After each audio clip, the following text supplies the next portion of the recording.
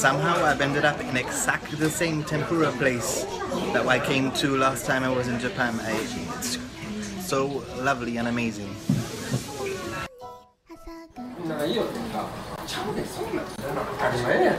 You don't know where to go.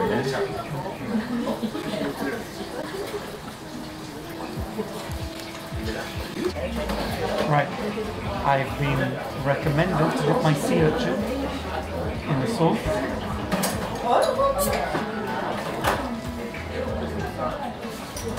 How is it? Oh, it was delicious. It's like a breath of the sea. It's like the sea. It's like tasting the sea. That is beautiful.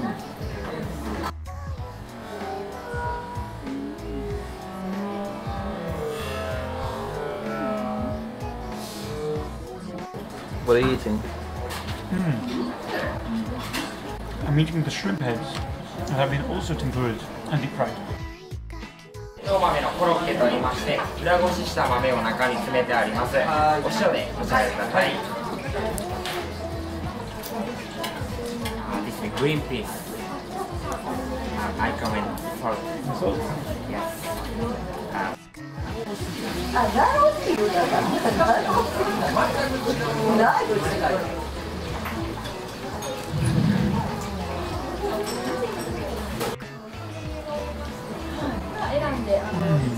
What are you eating?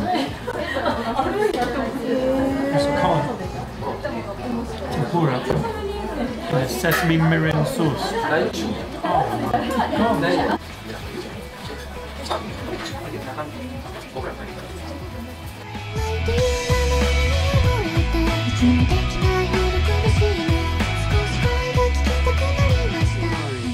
I am in FUSHIMI-INARI Shrine, and as you can see, it's quite a stunning place to come. Probably one of my favorite places in Kyoto so far. This is where they shot the Memoirs of a Geisha, the running part.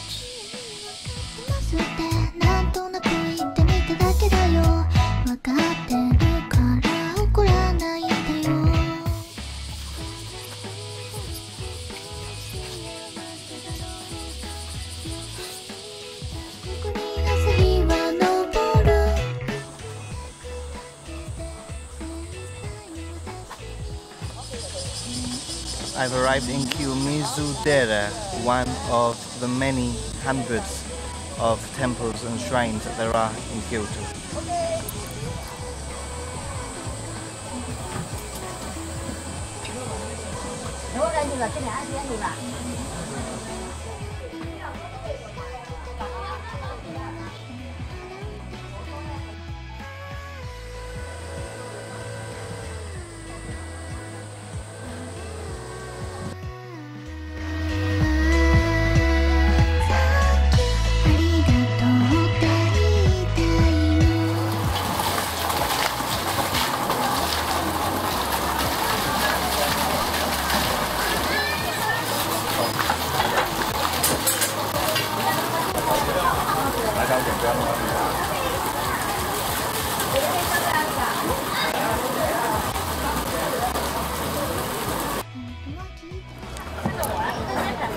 This is like the really busy part, touristy part of Kyoto, next to all the temples and shrines. It's actually full of tourists. Okay, we're on our way to the bamboo forests. Just make a little pit stop. Fanta grape is amazing. Love it. Recommended.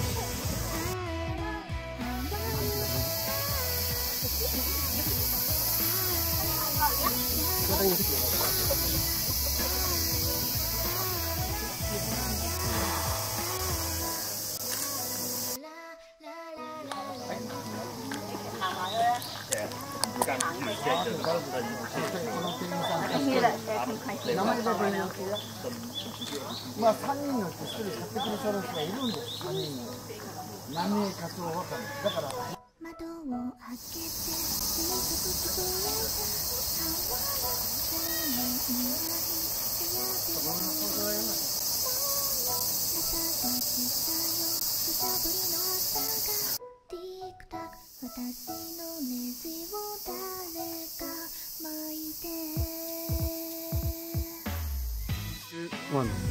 you can see, there are lots of tourists here in Bamboo Forest. It's very beautiful, and I really do suggest that you get here either early in the morning, probably around before 8 in the morning, or try to get here just before dusk and you'll probably get better shots.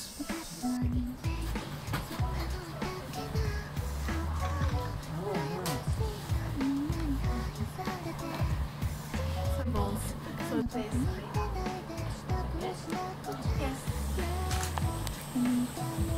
Is that sticky? Bubbles on the surface?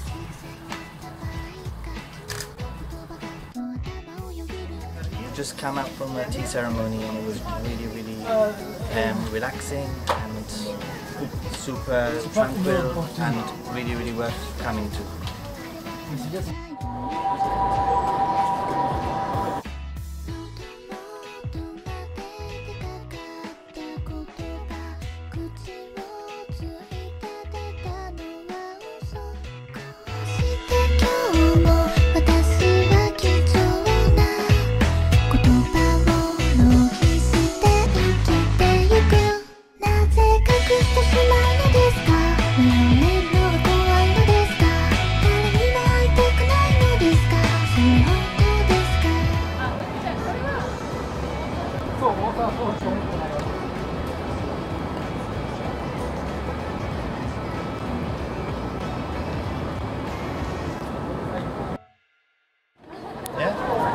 We're in Kyoto Station, and as you can see behind me, those are actually steps with LED lights, and they make different patterns, and they even give you animations.